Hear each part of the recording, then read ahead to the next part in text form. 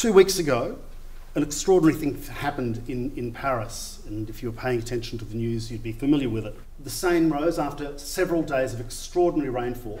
The Seine rose to the point where, for the first time in decades, the staff of the Louvre and also of other museums down the Seine started to contemplate and then began to move towards evacuating the relics, the most important cultural artefacts which are held in those museums. There's a metaphor there in a way, the rush to try and save something from the rising waters caused by climate change. The metaphor is one for what may well happen to us planet-wide over time. And in a sense, Paris became one focal point, I think, for an extraordinary concentration of emotional and also practical effort to try and save ourselves from an impending sense of doom. Of course, that particular flood stabilised, the relics, the artefacts were all saved, things seemed to be fine for the time being. There were 72 hours in which to move them to high ground. The Musée d'Orsay across the way had 96 hours. All of these things gave us perhaps a false sense of stability. So a few comments about the crisis, the tipping point, the ecological tipping point, which we're currently enduring. We're now living in a world of extremes.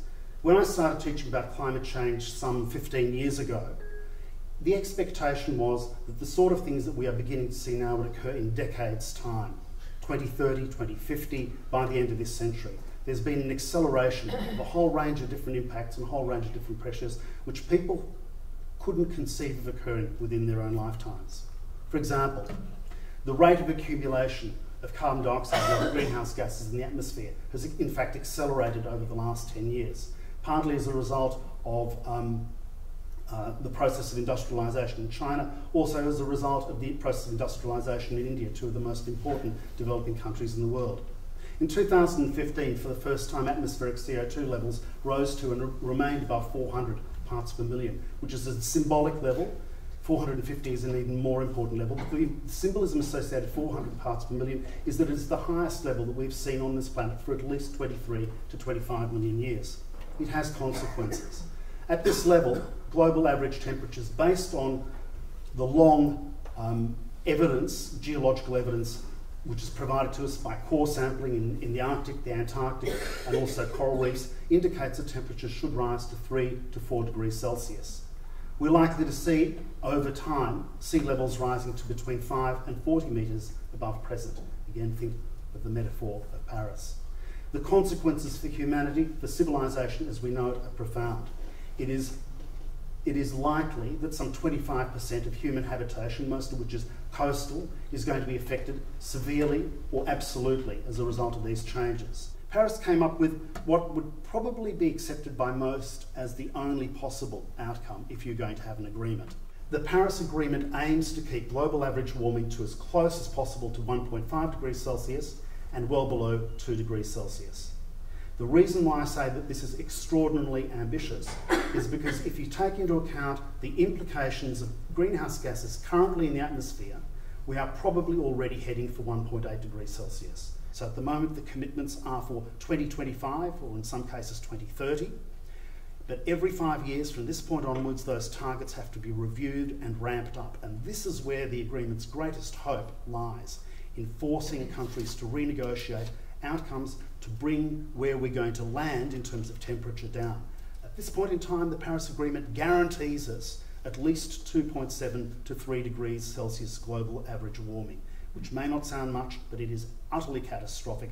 You know, if you pay attention to where we are at the moment at 1 or 1.2 degrees Celsius, you get a very good sense of what the trajectory might look like. The other thing about Paris, though, which was of critical importance, and really speaks to this meeting and to our hopes and ambitions, is that for the first time I saw, a lot of people saw, industry groups, big industry groups, non-state actors, NGOs, including industry NGOs, subnational governments like Victoria and Quebec and so on, coming together and actually arguing the case for decarbonisation. For the first time, industry in fact was saying, we know that this is the end of the age of carbon. It's over, it's gone. Divestment is now a reality.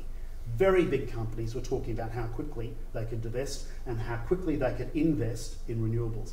And that narrative of transformation, that narrative of decarbonisation, is probably the most important immediate thing that came out of Paris. When I come to these sorts of international climate negotiations, I know the limitations that are at play there. I also see the degree of mobility, the fleet-footed, the agile responses that are occurring at the subnational level. And so, to be honest, meetings like these, work at the subnational level, I think becomes more and more important in that context.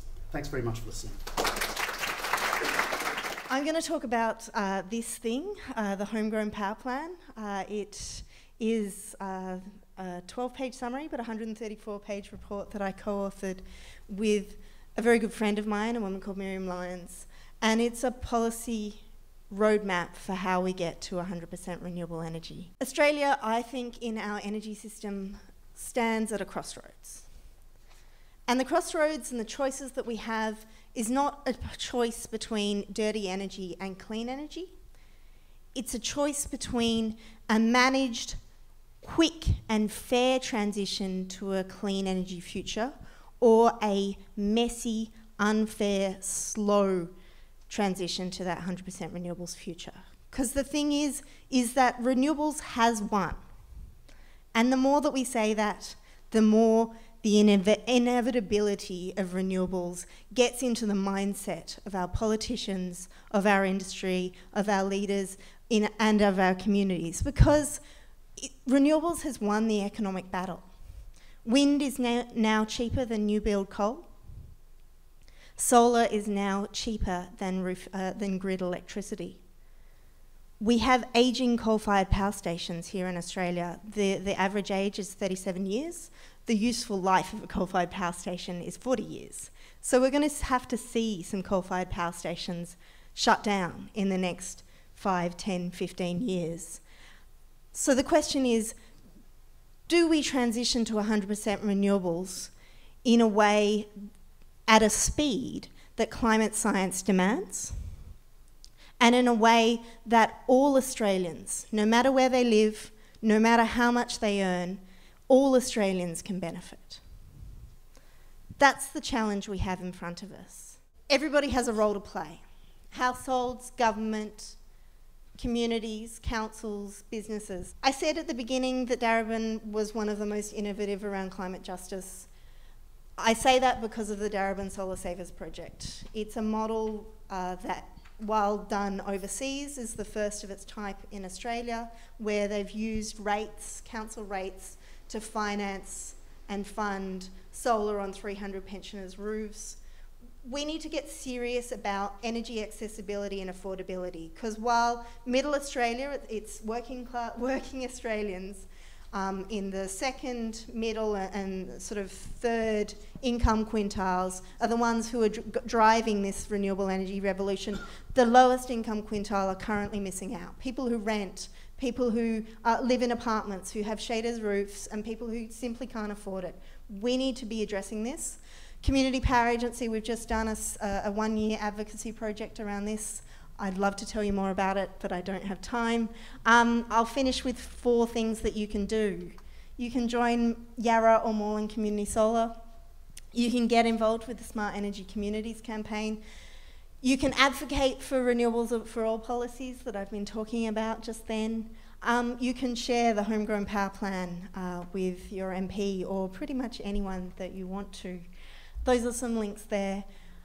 I want to finish by saying that social movements are the thing that have made this renewable energy transformation possible, and social movements are the thing that are going to get us even close to a safe climate. And so if you're not already involved or don't already feel like you're part of a movement, please get involved. So my area of research is more on, I guess, the other side of climate change, if you like, which is sometimes called adaptation and is increasingly talked about under the umbrella of resilience. Now, it used to be that this was kind of the stuff that you didn't talk about, that this was kind of a sign of defeat, that it was a taboo subject. And certainly I see reason for why we would think that, and there is certainly danger in talking about adaptation and resilience in the absence of mitigation. So then the question was, well, what can I say about adaptation and resilience in 20 minutes when this is a very full university course that I teach? And so I've chosen 6 of some of what I think are some of the main messages or strategies, if you like, but I'm very happy to talk about others as well later. Middle out approaches are emerging as a kind of way of thinking past this mental barrier that we have, which seems to be, oh, this is all about individual behaviour change, or it's all about what government and the UN are going to do for us. One of the things that climate change really brings home for us is that a lot of things in the world are a lot closer to us than we expect. And in geography, which I share with Peter, they talk about topological space, which is where space is not just about what's next to each other, but space is how things are experienced in relation to each other. And so community can be about feeling very, very close to others around the world because you're part of a network with them. Community is, yes, it's about a neighbourhood, it's about who lives in Darebin and who doesn't, but it's also about a felt community, it's about virtual communities. And arguably these forms of community are a lot more powerful. And it's these sorts of networks, the social movements that Nicky rightly mentioned, that I think have the greatest capacity to really make a difference when it comes to climate change, which is, after all, about the effects of something happening on one side of the world coming and affecting another part of the world. Acting on climate change in the absence of kind of considering how we live and the effects of what we're doing really doesn't make sense. It's an abstract theoretical concept.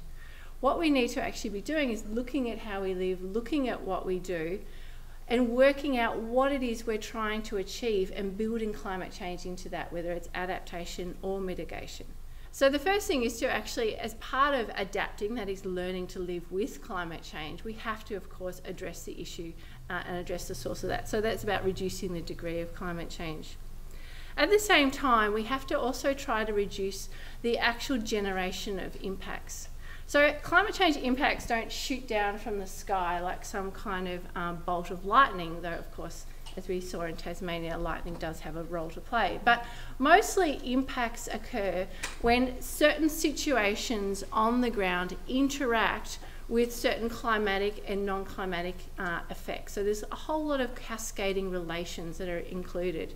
And so the same sort of climatic effect, let's say a flood, for example, has a very different effect in one location or another according to what it intersects with.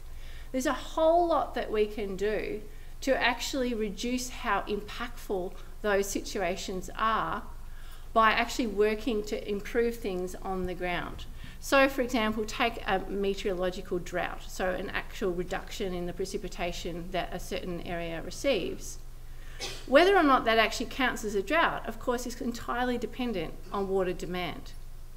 And so you have very variable precipitation across the globe, but that's not to say that those areas that typically or naturally get low precipitation consider themselves to be in drought. It's all to do with water demand and how adapted the water users in that situation, human or otherwise, are to that particular situation.